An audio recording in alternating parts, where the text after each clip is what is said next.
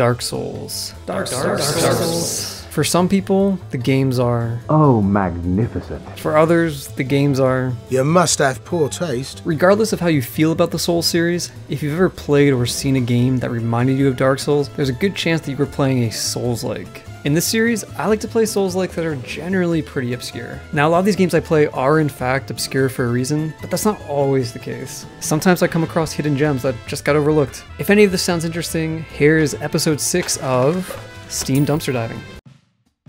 Alright, what are 3 words that every girl wants to hear? Say it with me. Bloodborne on PC. And we did it. It's here.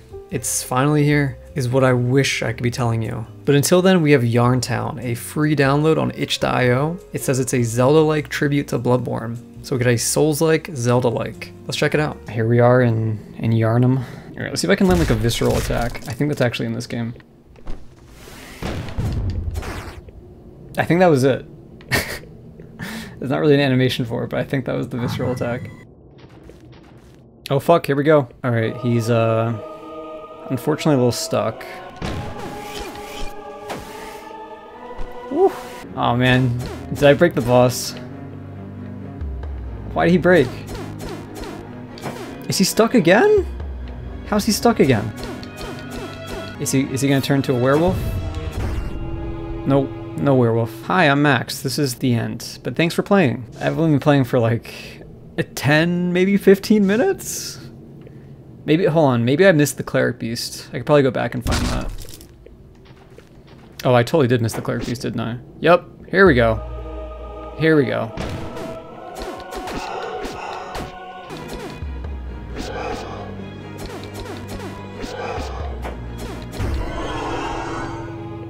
Hell yeah. So as like a proof of concept free demo, it's very cool seeing Bloodborne being transformed into this visual style of, you know, 2D Zelda games like A Link to the Past. As a game though, it's very, very rough. You know, if the developer is planning on like taking this a step further, the combat needs a lot of work. Whenever you have one game and you transfer it over to another game, it's very cool to see. I'm kind of a sucker for that kind of thing. But as it stands currently, there's unfortunately not a lot here to see. Both in terms of, you know, content and the game itself, but very, very cool idea.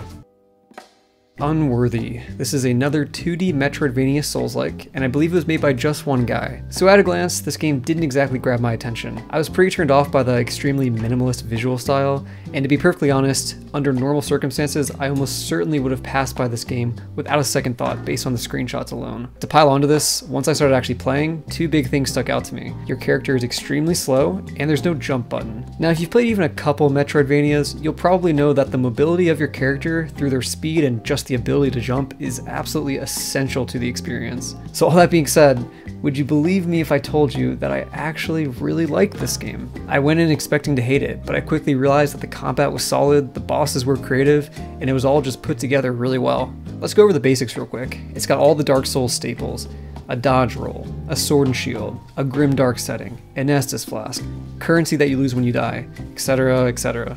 This is indeed a Souls-like game. Now initially I was struggling to put into words why I enjoyed this game so much while finding myself less interested in similar games. And after thinking about it, I think more than anything, it comes down to level design. This game just has great level design, both on a macro scale through the connection of different zones, and especially on the micro scale with the individual enemy encounters. Simply put, these encounters are thoughtfully put together and often memorable. Unfortunately, this is something that's kind of hard to show visually or even explain why exactly it works, but you'll just have to trust me when I say that this element of the game is actually really good. And without spoiling too much, another part that I found really enjoyable was how most of the upgrades you get double as upgrades for both combat and exploration. For example, you get this bow that lets you teleport around and reach new places, but it's also just a bow that can be used to shoot guys in the face. I love this design for Metroidvanias where upgrades have more than one use. Also, to talk about the visuals again real quick, I still think they're the weakest part of this game, but they still work pretty well and give the game a strong sense of style. Like fuck, even dying in this game looks cool.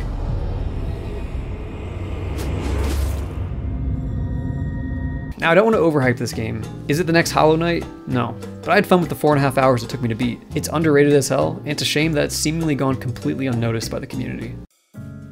Alright, we got Neverinth. I believe this is a Chinese game, and I believe it's also a roguelike Souls-like. So I'm pretty sure it's going for the same thing that Arborea was going for, if you saw my last video. But yeah, let's just jump right in. Alright, here we are. So right away, I'm noticing some really interesting physics whenever I take even a single step.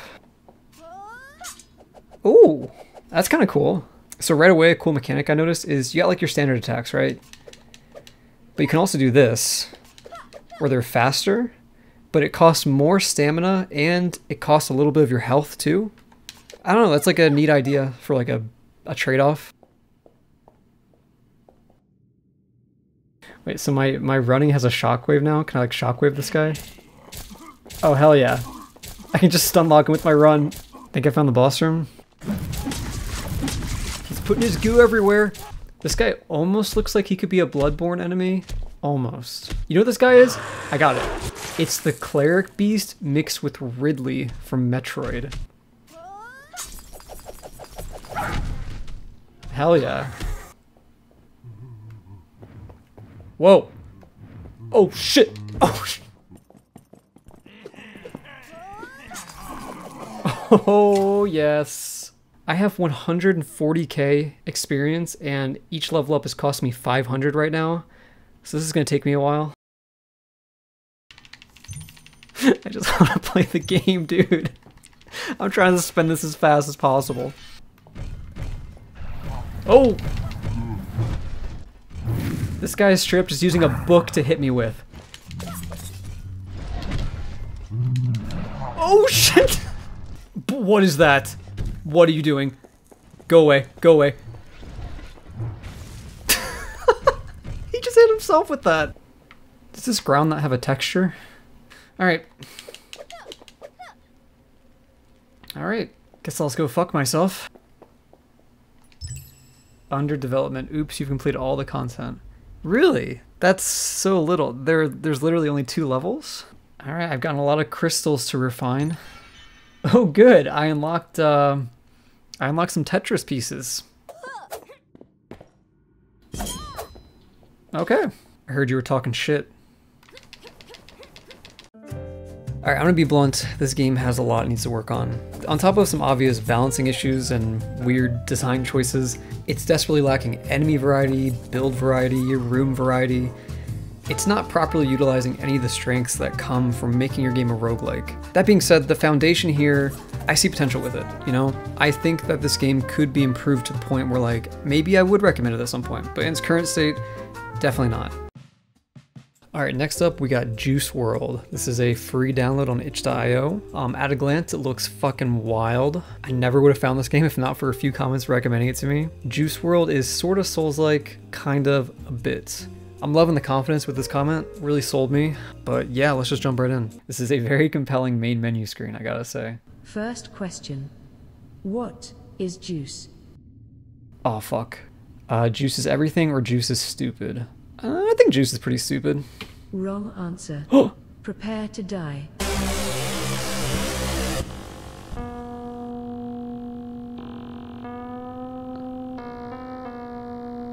I understand why this is a Souls-like now. Oh, hello.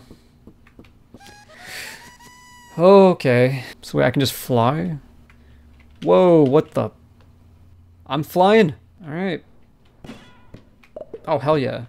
Dude, this is just like die by the sword. Hold Q to feed juice door. Okay. Oh. There's like leveling up in this game? Okay, sword, give me the sword. Rune longsword. This weapon was made for poning noobs in the wilderness. Is this a RuneScape reference? So it's all about, we just gotta get the juice. Give me the juice. The swinging mechanic actually feels kinda good.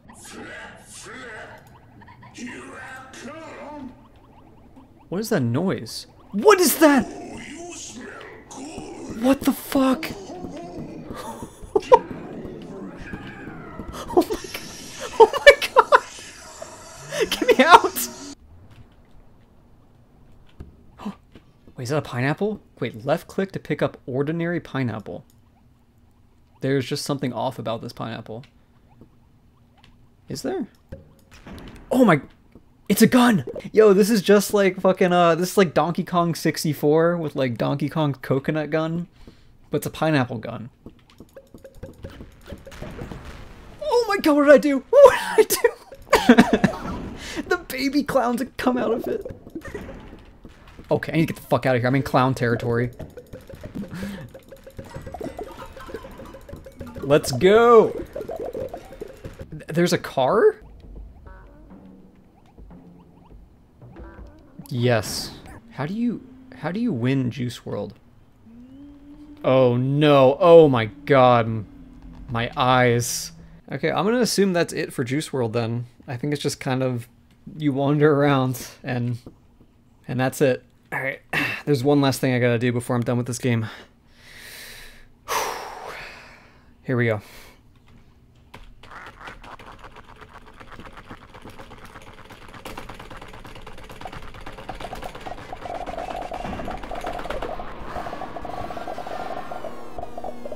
Alright, Juice World is a video game. Yes, you read that title card right. This is a Neopets game. Now, I don't really know shit about Neopets, but I do know that it's like a website where you take care of virtual pets, right? Like, they're supposed to be actual pets. So yeah, it's kind of weird to see a spin-off PS2 game from 2005 with anthropomorphic animals instead of the usual pet deal. Like, that's kind of bizarre, right? But anyway, why am I even talking about this game for this video? Well, it's got a sword, it's got a shield, it's got a swamp level, it's ticking nearly all the boxes essential to being a Dark Souls game. So, here we go. And you know, just because something is a kid's game, it doesn't mean it's bad. But this game is bad. Let me paint you a picture of my experience with this game. It starts off pretty basic. You're doing some chores around the farm, you're helping your mom fill a bucket with water, you're helping your dad get some pliers off the roof, but before long you got your wooden sword and you're off murdering bandits on your way to the castle to become a knight. You run into plenty of characters along the way, including a guy that totally just copped Shrek's whole thing, by the way. And eventually you make it to the castle, and after a few more chores, you're ready to become a knight. But wait, you actually need your signed parents' permission before you can become one. And that's a fun gag, right? Especially given the Neopets context. I imagine that's how signing up for an actual Neopets account works. But yeah, it's a fun gag up until you realize that you literally need to run all the way back to the start of the game and get actual permission. And like, it's kind of a long run back, like annoyingly so. And then once you finally get permission, you have to run all the way back to the castle again. Thus emerges the pattern of this game seemingly intent on wasting your time whenever possible by having you constantly run across the map with no fast travel. If I had to guess, I'd say roughly 80% of my time playing was spent just running from point A to point B, and I don't even think I'm exaggerating. This other time, I had to run across the map to this bridge, but when I got there, the bridge was broken and the game was like, oh yeah, I guess you gotta run all the way back to where you just came from and get it fixed. Neopets the Darkest Faerie is the video game form of leaving your house, remembering 10 minutes later that you left your oven on, driving back to your house to turn it off, and then leaving again. And like, fine, whatever. I could probably stomach this if the rest of the game had some charm or the gameplay was serviceable, but nah. Without going into detail so this video doesn't turn into a 20-minute takedown of a 15-year-old Neopets game, the combat is more or less just mashing the attack button, and the platforming is there, I guess? Like, all you have is a basic jump, so this is the extent of the platforming you'll be doing. This game is technically a 3D platformer in the same way that Burger King is technically food. Also, spoiler alert, a few hours in, there's a big twist where there's actually a second playable character. You get to be this girl with magic powers. Naturally, this allows for some incredible magic combat gameplay. Now, if I hated it this much, why did I keep playing? There's actually a really simple answer. The cutscenes. The cinematics are fantastic and act as breadcrumbs to keep me going. Let me give you a little taste.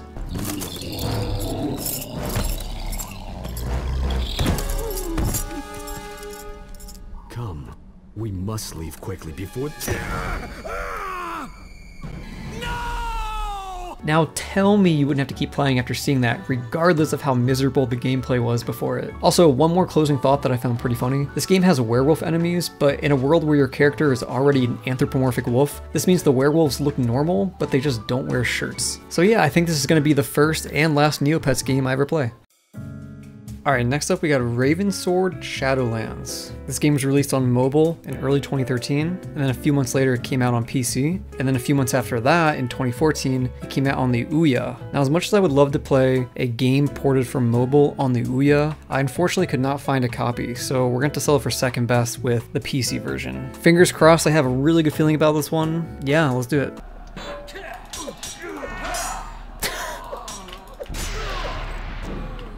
Holy fuck, dude. What has my life become?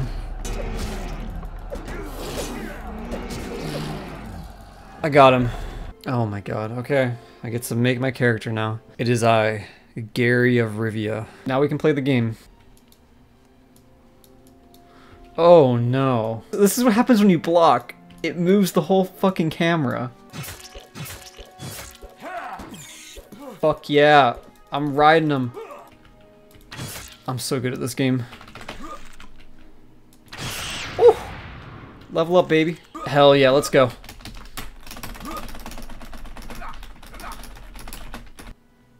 I did it.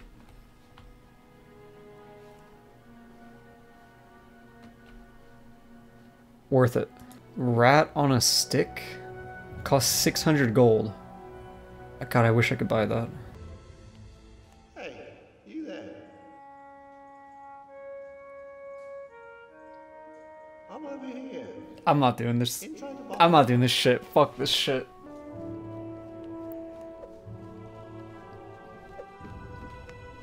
Oh my god! Where'd they come from? Jesus Christ. This is fucked. Alright, you know what? Let's go. Let's go.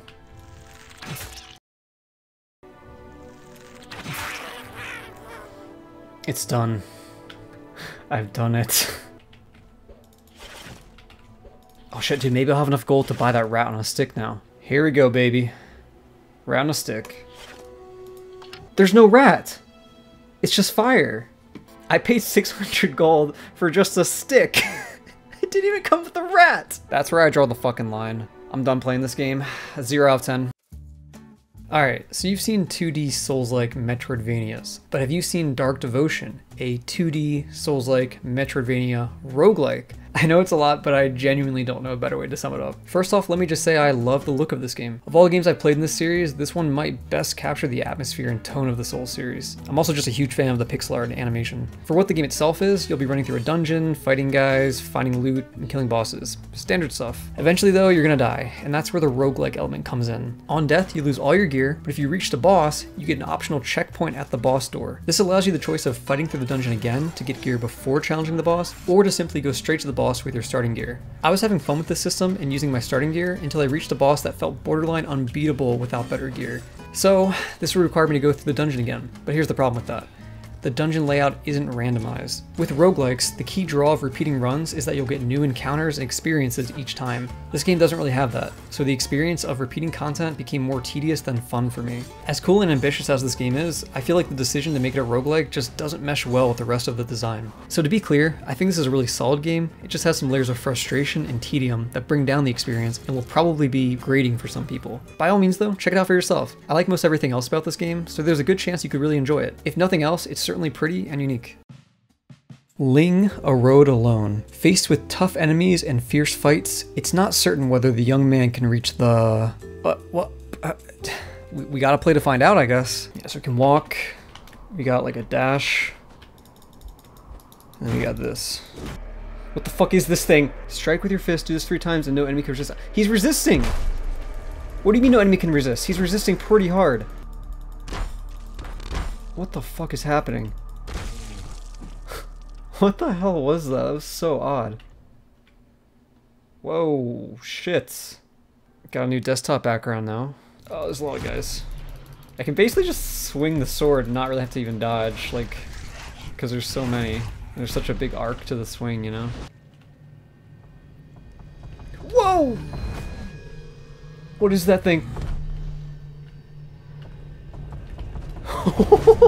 His chest is a face. Oh, please, please, please, please, please, please, please, please, please, please, please, please, please, please,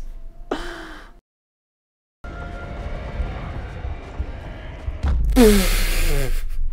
You can only hit this guy if you parry him, and the parry timing is so tight. You can't really just go off like the visual of like his swing. It feels very inconsistent to me. There we go. I think I got it. I got it, please. That took an embarrassing amount of tries. There's just mines everywhere now. There's just mines everywhere.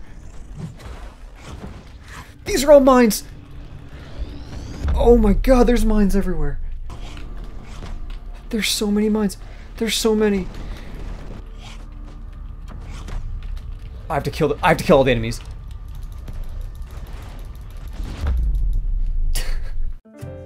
It's very simple and straightforward with like what you can do. It's like sadistically hard with the timing of everything and how much shit it throws at you. It's kind of neat, but can't say I'm a fan. So just out of curiosity, I glanced at the reviews, and there are 209 reviews, but only 2 are in English. The one English review says this game is unfairly hard, but he gave it a positive review, so that's interesting. And I just want to see what the most recent Chinese review is, just out of curiosity. Let's check it out. It says, "Operation is not smooth. There's no desire to play." I think I agree. I agree with that. Are you potentially trapped in a prison cell and looking for something to do? Please, leave me alone. Well, good news. Netflix is an option. Oh, then I am in luck. But here's the problem. Region locks. Let's say you're in the US like me, but you want to watch all 3 Lord of the Rings movies back to back to back. That 10-hour dream is unfortunately not going to happen. That poor bastard. Unless you were to say, click a single button and change your region to Canada, then you'd get access to all the movies Canadians have, including Lord of the Rings. Oh, really? So yeah, find out how you can get 3 months free by clicking the link in the description with expressvpn.com/ironpineapple. Now, I can get back to work. If you made it to the end of the video, thank you so much for watching. You're a real one. As always, I'd appreciate any suggestions for future videos, future games I can feature, and just feedback in general, because this is still kind of like experimental for me. But yeah, thanks again and take it easy.